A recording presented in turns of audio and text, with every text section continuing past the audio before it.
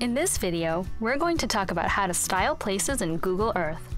We'll show you how to add images and videos, as well as rich text, and we'll show you how to style and set custom 3D views for your places.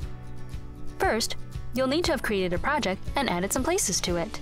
To change a place's styles, you open its property editor, hover over the place and click the pencil. You can also quickly jump to styling a place by selecting Edit instead of Save when you add the place.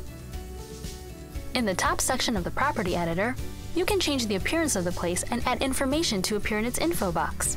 At any point, you can click the Preview Presentation button to preview your changes. Click the Back button to return to editing. Now let's add images and videos to our info box. Click the Camera button. Here, you will see options like uploading an image from your computer, searching the web for images, adding YouTube videos, choosing a photo from your Google Drive or Google Photos albums, or adding an image by URL.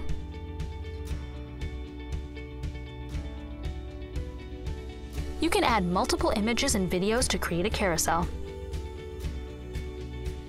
We can add and format text in the description field.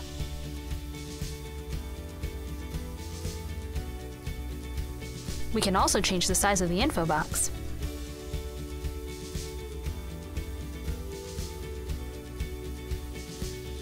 Now let's change the appearance of the place on the map. For a place mark, you can change the size, color, or style. You can also click on the menu and choose from many icon options, or upload your own.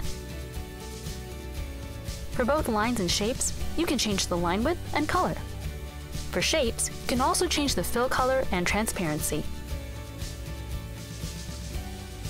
Finally, set an amazing 3D view for your places.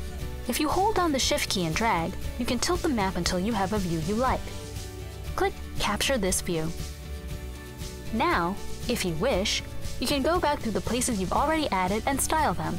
Note, if you've added a place to your project through a search result, then by default it displays photos and description from the Google Knowledge Graph instead of your own custom content. If you'd like to add your own content, then you'll need to click the Replace button. To see all the changes you've made, click Present to check out your finished project. Use the Previous and Next buttons in the table of contents to journey through your project. Notice how you now automatically fly to the 3D views you saved. You've learned all about styling places in Google Earth. Have fun creating!